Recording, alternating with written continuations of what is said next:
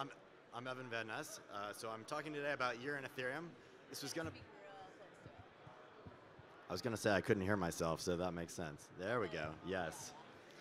So I'm Evan Van Ness. I'm talking about the year in Ethereum. So it was supposed to be a panel of me and Josh Stark, and we write this post every year. But he is on his way to the airport, so it's just me. So me. I put a lot of work into these slides. I have an MBA, but somehow my PowerPoint skills never quite got there. So I do a newsletter. I founded a newsletter and published a newsletter called Week in Ethereum News. That's weekinaethereumnews.com. I have a little venture fund where we invest in the future of Web3 called Starbloom Ventures, and do some other stuff as well. So every year, we publish this year in Ethereum. I think it actually got started at another hackathon, ETH Singapore, back in 2018 in Denver, where the price of ETH had just hit $80. And Josh and I were sitting there, and we had this weird feeling where we were at a hackathon. We were feeling the energy like this one. It was obviously much smaller. We were a little jet lagged, but there was this weird feeling of the popular crypto sentiment was that Ethereum was sort of stagnant, and we felt the opposite. As someone that publishes a newsletter on this every week. Am I too loud? No, I'm not loud enough. Even closer. Oh, I felt like I was hearing feedback, and it was making me nervous. Okay. So I felt like we felt like we were really feeling the energy, and the popular sentiment was different, and so we decided to write a blog post about how we felt the year in Ethereum had gone, and so we have done it every year since. It is usually a 25 to 30-minute read or something like that. We feel like we could put a lot more in, and in fact, we probably cut 2/3 of the words that we write and 2/3 of the topics that we put in, and it still ends up being a massive post every year. Really, Ethereum is growing to the point where it's hard to just encapsulate it in one post, or even for me in one newsletter. It's crazy to see the growth. So. This basically is going to be a graphical view of the year in Ethereum is what we're going to take a little tour of. So we're going to start with total transaction fees. So you can fast forward or rewind a couple years ago where Bitcoiners were saying Bitcoin would always be the number one in blockchain fees. And then last year, I believe it was last year, ETH flipped Bitcoin in transaction fees, and since then it's not even a competition. Bitcoin in particular depends on its transaction fees for security long term, and it's not going too well for them, as you can see on screen. Sort of amusingly, is Binance Smart Chain is just a fork of Ethereum clients, and it's actually almost about to catch Bitcoin for total transaction fees for the year, and then everything else really doesn't register. So. Sort of an interesting slide. In some ways, I think if I was going to do one image, I could just do it right here. I'm getting told I need to lean in, so yeah. Apologize for that if I'm not voluble enough. Transaction fees is not necessarily the absolute best measurement, but if you have to pick one, I would say it's still the one to pick at the moment. So. That was just base chains, just layer ones. If you include, all of the apps, then it actually becomes Ethereum's dominance is even more clear. So all the things in pink here are Ethereum applications. So Uniswap, SushiSwap, Aave, Compound, and it's really crazy. And like I said, Binance even is really just a centralized fork of Ethereum clients. So. Total fees and revenues, I think one of the themes from this year for year in Ethereum was that Ethereum has sort of grown past the point where Bitcoin was really a competitor in terms of usage. Really we're starting to get to the point where Visa is really the competitor in the payment rail.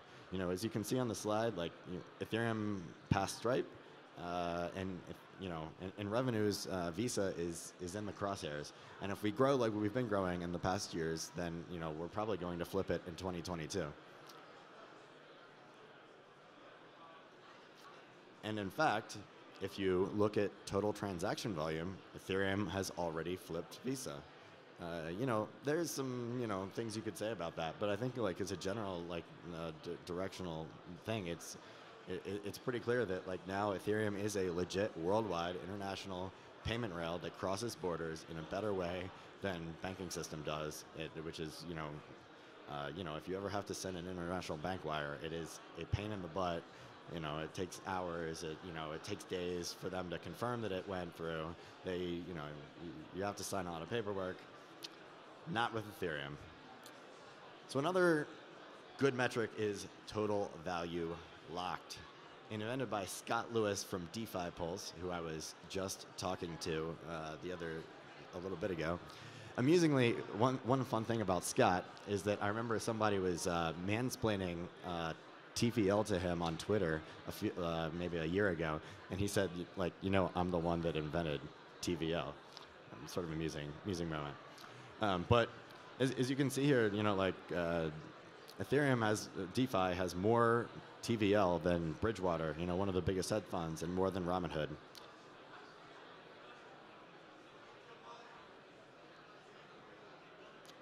And so one of the big themes of 2021 was the rise of Layer 2.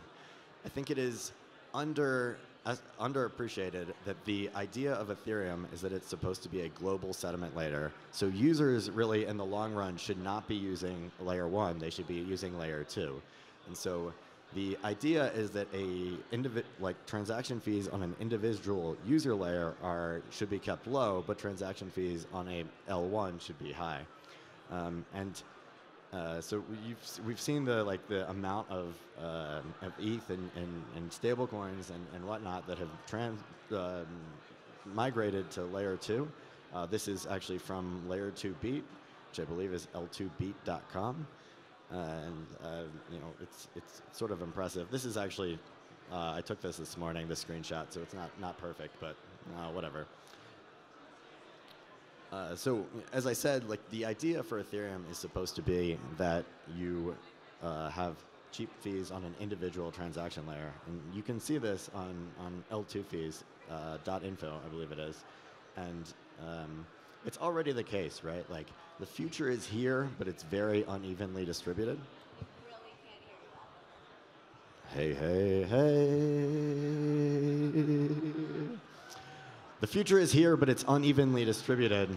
All right, so nobody could hear me. That's great. Well, that feels great. That sort of explains some of the faces I'm getting in the audience, for sure. L2fees.info, I mean, you can see this was actually this morning, so not in 2021, but whatever. The fees to transact are relatively cheap. Of course, they're going to get a lot cheaper in the next couple years. Optimistic rollups in particular continue to get better on compressing their data, and call data as well is on the roadmap for one of the next hard forks after we turn off proof of work. So this is the other slide from L2fees. Again, it was from this morning, but I think it's sort of an interesting view, which is pretty similar to Layer 2 transaction fees, but it's how much they are paying Layer 1 to put their data on Ethereum. And as you can see, these things are starting to be a lot of money. That's just one day of the amount of ETH that was burned, putting the data from rollups on Ethereum. And again, that's really with a rollup centric roadmap, at least for the short and medium term. Block space is really Ethereum Layer 1 block space is really for Layer 2s. So another, obviously big thing was the rise of NFTs and the creator economy. And it's really mind-blowing. Josh did a lot of work, as well as some of our assistants, putting together a bunch of metrics and chasing down exactly how Ethereum compared. And it's really kind of mind-blowing. You can compare it to Spotify. You can compare it to it passed some other things like Patreon here, and that leads to the next slide, which is who makes a living on crypto, which I actually didn't really want to put this graph in the post, but Josh insisted, and as usual, he was right. So you know, it is pretty interesting to see like the evolution over the years, and you know, there's a lot of truth, and you can see it at this hackathon. At this, I guess this is now more than a hackathon, where it's certainly like the community has burgeoned and has really expanded quite a bit to different categories. So another big thing was things that happened at the protocol level, like EIP 1559. So this chart, the blue is the legacy transaction types. The green are the EIP 1559 types. And you can see, like, you know, people are still doing legacy transaction types, and in general, they're overpaying by some ridiculous amount. You know, it sort of depends on exactly how block space goes, and you know, but in general, like if your wallet hasn't changed to EIP 1559, then you are overpaying for your transactions almost 100%. And that's sort of what this next slide shows, somewhat difficultly. But as you can see, the orange is what you're paying if you're using EIP 1559, and not. The blue is if you're not using EIP 1559. And so that's a little bit hard to see, right, the difference here. So the next slide is actually the difference. And you can see that basically you are always better off using EIP 1559. And I think really like one thing that got lost on Twitter is that EIP 1559 was always about having more predictable gas prices so that, you know, you could do a better job of getting into blocks. I think a lot of people, particularly Eric Connor of ETHUB, was really tired of explaining gas prices to his friends, and he wanted something to be more particular and specific that would make it easier to, you know, just have people use it and it works. And, you know, EIP 1559 works. However, one interesting thing about EIP 1559, which is of course not in any way under-discussed, but it is a long-term value accrual mechanism for Ethereum because the base fee of every transaction is burned. So I think there is one thing that is often lost here, which is that in proof of stake, it is really important that the native asset, ETH, be valuable, and perhaps even increasingly valuable. Like that is one of the things that is really important. And EIP 1559 sort of closes that loop and makes it an intrinsic value to the native asset. And as you can see here, like there are multiple days during 2021 where the net issuance went below zero, and we've had weeks now in this current year in January where the entire issuance was negative over a 7-day rolling window. So one other thing, of course, is that, you know, we continue to have more people staking, and you know, it just continues to go up. People continue to stake, and you can see that here. So here is a roadmap, which was done by Trent Van Apps, which I think is really good, and you know, you can see like what's going on here. I think that's like, I was going to talk about this at the end, but apparently I put it in the slide here. Like what's going on this next year? You know, I think it's continually going to be that rollups are continually adopted, and it's taken a long time to get apps to migrate to layer 2. To deploy their tokens on layer 2, but it is increasingly happening. And of course there are problems there, and developers need to change the way they think about some things, but it is inevitable that in the long term everything will be on layer 2. The other thing that is happening this year, I would say with an extremely high confidence interval, is that we're going to turn off proof of work. Now, I don't know about you, but I've always been ready for Ethereum to turn off proof of work ever since before the chain launched. I remember, yeah, exactly. Let's all clap for turning off proof of work. The energy waste is ridiculous. There's no intrinsic value to it. We can do it much better, much more securely with proof of stake. You know, in 2011 and 2012, I was reading these articles by this, 50-year-old Russian PhD named Vitalik Buterin, and it was only until Ethereum came out that I realized that, like he was like 17, living in a basement in Toronto. So, I think it's great. Current progress on that, of course, is that we're spinning up test nets.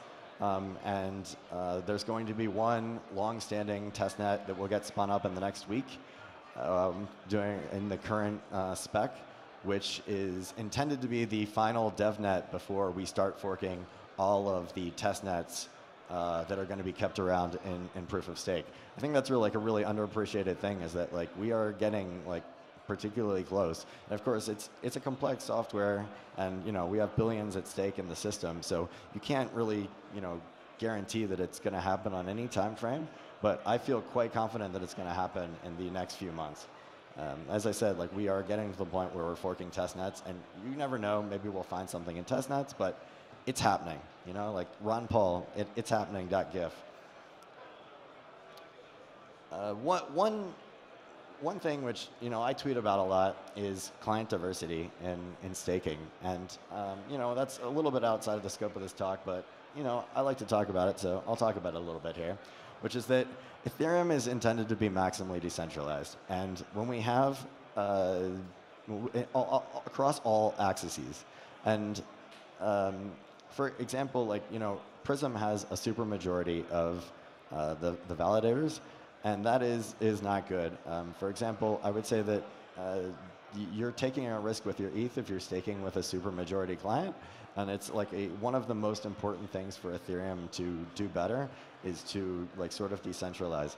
We've seen this in the current mainnet where Geth does an amazing job, but it's really unfair to them that they have a supermajority and the network mostly runs on Geth. And it also means that they have to be very careful about every modification that they make. More careful than if we had a bunch of clients that all had a third of the network. And they have to be careful about taking PRs from outside people. And that gets a lot of people upset. People have PRs to Geth all the time, and they don't get merged. And that's unfortunately something that just slows down the inherent nature of the beast here, right? With software, with client software development.